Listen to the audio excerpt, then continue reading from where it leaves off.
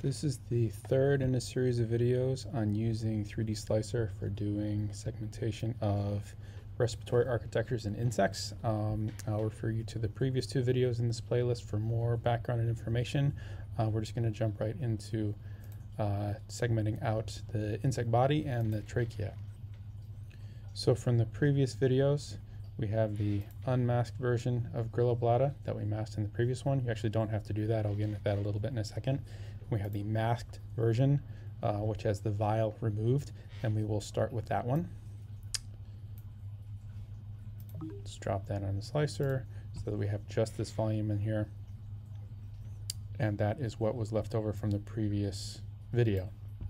Now, the first thing we will do is we will just get the insect body itself as sort of our first segment. So we'll go to Segment Editor. We'll add one segment, call the body. Change the color. A little more visible. The first tool that we'll use in the segment editor is the thresholding tool. Threshold basically makes a segment that is within the absorbance values are within a certain range.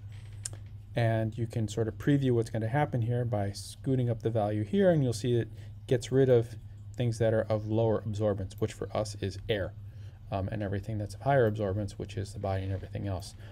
There'll be a little bit of noise usually around here. We can clean that up in just a few minutes.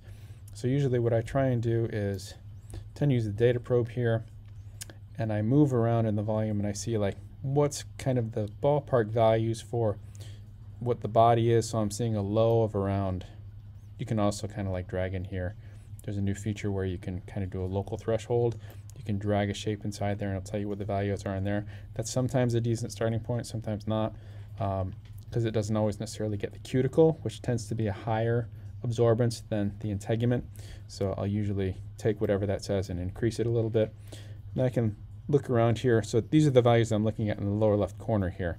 So you can see these hover around 21,000 or less, and in here is around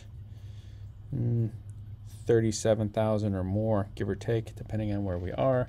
Up here in the head it might be a little different, down here in the abdomen a little different, but I kind of get a ballpark. And then I'll sort of drag these to where the only thing that seems to be remaining are the tracheal air spaces.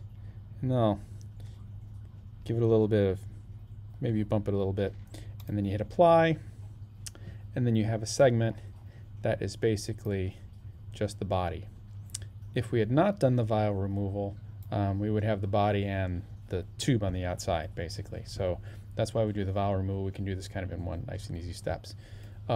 There's a bunch of stuff left over here that we can clean up if we need to. You can kind of see what that looks like by looking at the 3D view.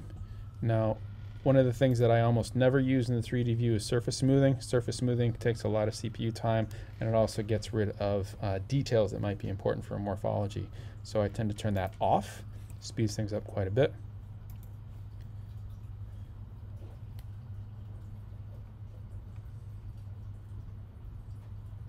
Takes a second to make the model.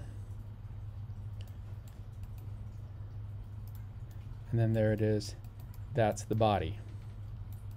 So as you can see, there's still some packing material in here that we can clean away using various tools that I'll talk about in the next video. But this is sort of the first step, is just getting the body, the 3D model of the body.